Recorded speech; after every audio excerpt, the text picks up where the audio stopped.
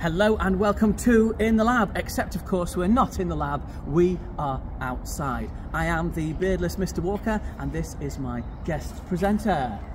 Hello, my name is Hannah Bramwell, I'm in Year 9 Windsor. So, beardless Hannah as well, of course. Yes, you were going to say no. I am. That's true. Now the important thing is not whether we have beards or not, the important thing is what are we going to do today. Now you might have noticed that we have got 4 lemonades here and we also have some MENTOS. Now I'm sure you can guess what we're going to do. That is why we're not in the lab. That's why we're outside. Classically, the experiment will take place with Coke, or specifically Diet Coke or Diet Pepsi and Mentos. But we haven't got that. We have got lemonade instead. Is it going to react more? Is it going to react less? And why does it do what it does? We'll find out today. So, what do you think, Hannah? I'm sure you've seen the videos. Describe what you think is going to happen. I'm going to say these 3 are going to react similarly, whereas this one, because it's Diet Coke, it's going to do more of a reaction as Diet Coke would compared to normal Coke. Aha, well we'll see if your prediction is correct. I'm going to do the first one. First of all, let's open the lemonade.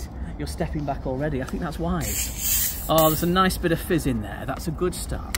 We can see it is carbonated. Now I'm going to see how many I can get in before it starts to come out. Ideally, it's good to get them in a row so they will slide in quickly. They might not. I might get wet. It's science. Let's find out what happens. Are you ready? Yeah. Okay, here we go. Ah, a nice little fountain. That was not as exciting as Pepsi, possibly because either the lemonade is older, which it is, or because it's got to be Pepsi and the components of Pepsi make it happen. But you know what, I think we should try that again. Hannah, would you like to do the honours of number 2?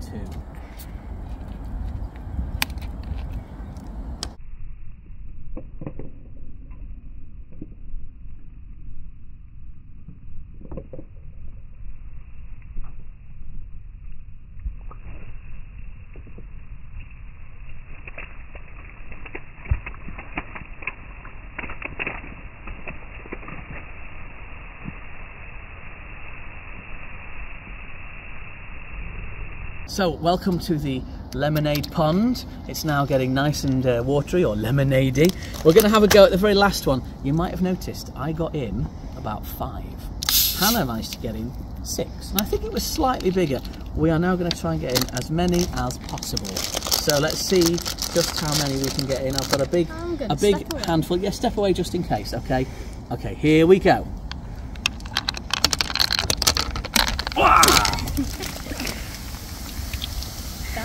Definitely slightly bigger. That was slightly bigger because I got in, and it's still going now in fact a little bit. I got in there. Everywhere. I did. 1, 2, 3, 4, 5, 6, 7, 8. So 8 was more impressive, but we need to find out what happens.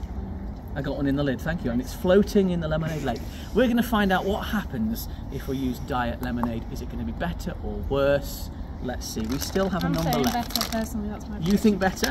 Let's find out. Okay, here we go. Let's open it. Oh, not much of a psst, but that's okay. That's okay. Ready, Hannah? Ready to get wet? Okay. Here goes. As many as we can. As many as we can. Oh, I've got loads in there. Nothing's happening.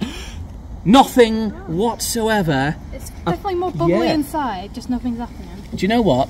It will release all the fizz, but just at a much slower rate, because you can see down here we have got quite a lot of bubbles coming up, just like all the rest are still bubbling all along the row.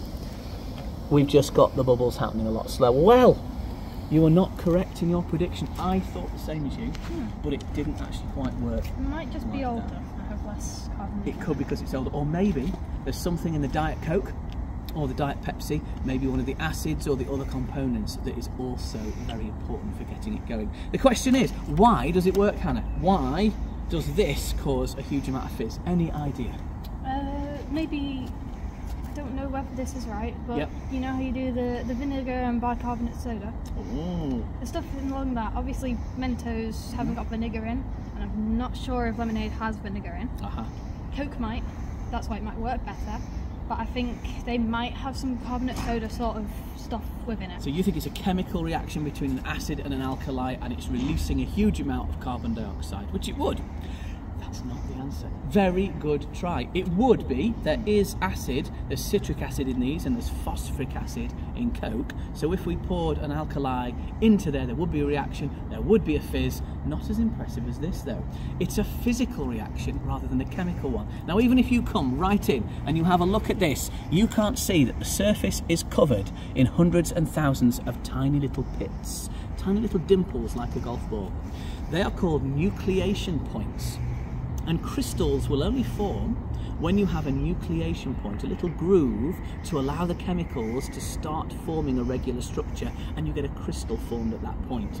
Snowflakes are quite similar. They need something to start off the process for a snowflake to grow, and just like that, we need a point for the bubbles, the tiny little bubbles you can't even see, to start to coalesce on. And it's those pits, that nucleation point all over here, that starts the process. And when the bubbles are big enough, there are loads of them all around each of the Mentos, and all the bubbles come off because they're coalescing really, really quickly. So that's what's happening when you put Mentos in. If you use a Mento with a different colour surface, it might not have the pits in, and it doesn't work as well. That's why white ones work really well. Why it works differently for different types of sodas, we're not quite sure. But it's all down to those nucleation points. Okay, I hope you've enjoyed watching. Thank you very much for tuning in. See you next time from me and Beardless Hannah. Time to get rid of the evidence. Get rid of all of that. No one's ever gonna know. Hope not anyway. If you soon will not.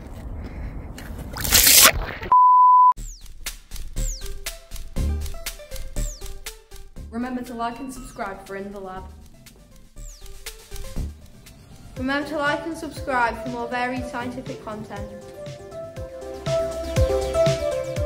Like and subscribe to In the Lab.